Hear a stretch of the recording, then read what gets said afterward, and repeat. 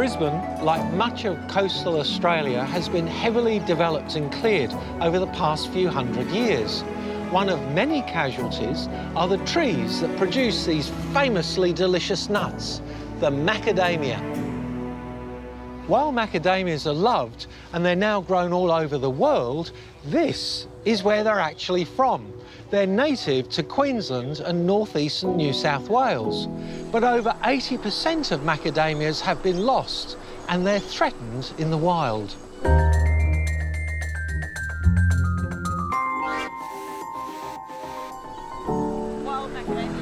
Today I'm searching the Brisbane suburbs for some specimens.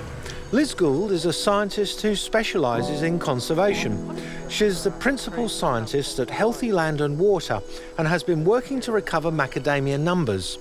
She's taking me for a walk in some remnant bushland to find a few of these wonderful trees growing wild.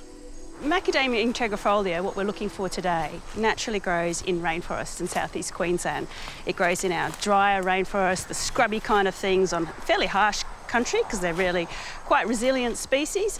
And then they also grow in those more lush subtropical rainforests that people typically think of when you talk about rainforests, often along our creek systems. And in this part of the world, those rainforests are, there's a lot less of them than there once were, which is why the habitat for macadamias is threatened and the species is.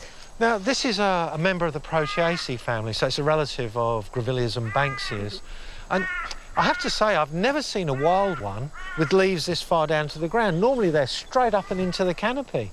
Well, that's because in wild situations, they've got to compete with so many other rainforest trees. So they're going up for those little gaps in the light.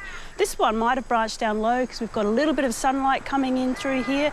And it's that exposure to sunlight that encourages them to produce flowers. You get the pollinators then can visit those flowers and create the beautiful nuts that we all appreciate. There's a nut. Oh, and this one's been eaten by a rat. And that doesn't help with this being an endangered species or vulnerable species, integrifolia. We don't get much recruitment. So if you look on the ground here, we haven't got any small trees coming up underneath this one. So we really rely on these trees to just hang in there, wait for a break in the canopy, a good flowering season. Hopefully some of the nuts will make it to young, and then we'll see recruitment and the population build. But they need a bit of our help to do that.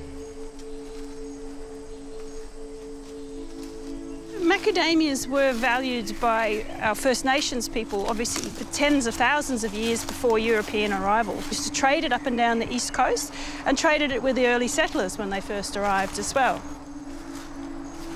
There's an interesting history to Australia's commercial cultivation of macadamias, but first we'll need to venture out of the bush and into two of Brisbane's botanic gardens. In 1858, trials began of commercial macadamia cultivation. A 160-year-old tree in the Brisbane City Botanic Garden is believed to be the first macadamia tree planted by a settler. It now reaches over 17 metres tall and is on the National Trust listing as a significant tree. But early macadamia plantations were plagued with pests, disease and fires, and so for the first 100 years or so, the industry failed to launch. However, in the 19th century, a few specimens were taken from Queensland to Hawaii, and a commercial macadamia industry boomed there instead. In fact, bizarrely, it's these cultivars which were developed in Hawaii that are now planted in commercial macadamia farms all around the world, including back here in Australia. But it's the original wild species in Australia that we're most interested in today. Liz and I are heading to the Mount Cootha Botanic Garden to look at a special collection that was gifted by the Macadamia Conservation Trust. One of the most special of these is Macadamia jansenii, which is the species that's listed as endangered in the wild under legislation. So how many of those are there? Well, when it was listed, it only thought 60, but they're still in a really narrow location, so they're really under potential risk and threat from things like wildfire that could take out the whole population.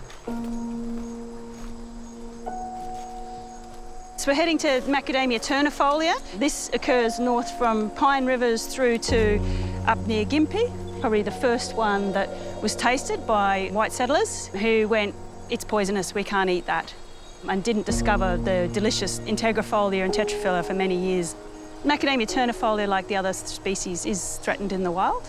So we're wanting people to tell us where they find macadamias in the bushland, but also if they're in their backyard. Once people tell us about their trees, we'll send them out a little macadamia collection kit. They can collect a leaf sample for us and send it off to the universities that we work with, Southern Cross University and the University of Queensland, and they'll tell us how related this tree is to all the other macadamias we know about, which is really important for conservation, but also important for capturing the genetics for maybe future development within the industry.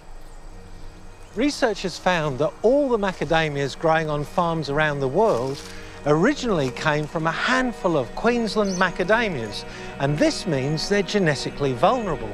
So if you've got an old macadamia in your backyard, get outside and take a sample.